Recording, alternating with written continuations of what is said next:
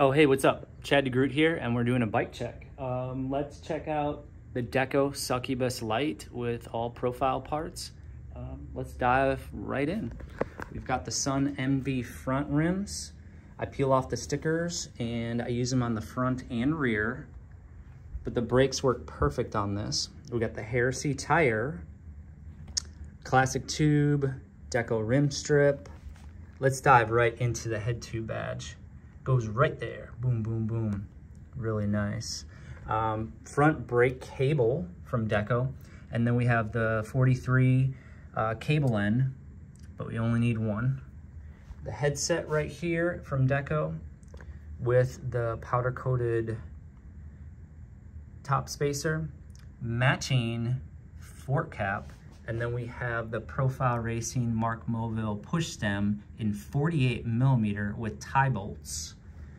Go up here, the classic Tech 77 lever, and let's snap off that locking button. USA Deco bar ends, classic logo grips from Deco. Fly 4-piece, they are 9.5 inch rise. We got the Profile fat seat, pivotal, Deco seat post, 135mm. Then let's jump into the forks here. S&M fat pitch forks with 990s. It's a 13mm rake. Let's check out the USA sticker, the Succubus light sticker. Front brake here. We got a fly chain, and we're moving into the front hub, Profile front hub with tie button bolts. That is the good stuff. Then we have 25 tooth sprocket, bing, bing, bing, bing, bing. 160mm cranks. We do have the tie spindle with tie bolts. Getting into the mid Deco bottom bracket here.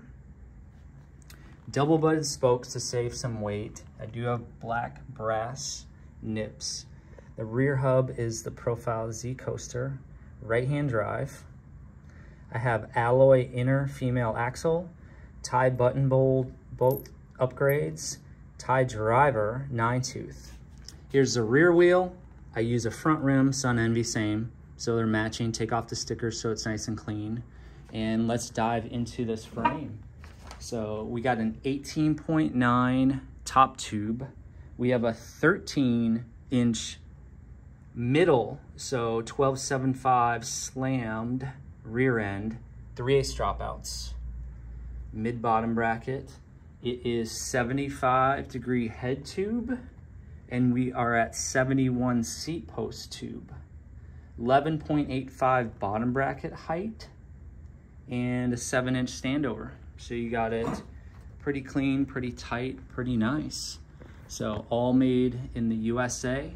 St. Pete, Tampa area, out to cruise. And this is my build. I appreciate you tuning in. I gotta get this thing built up. We're gonna round it out with all black stickers, take some of the white logos off and make it as clean as possible. So thanks for tuning in to my bike build. Let's get on this thing.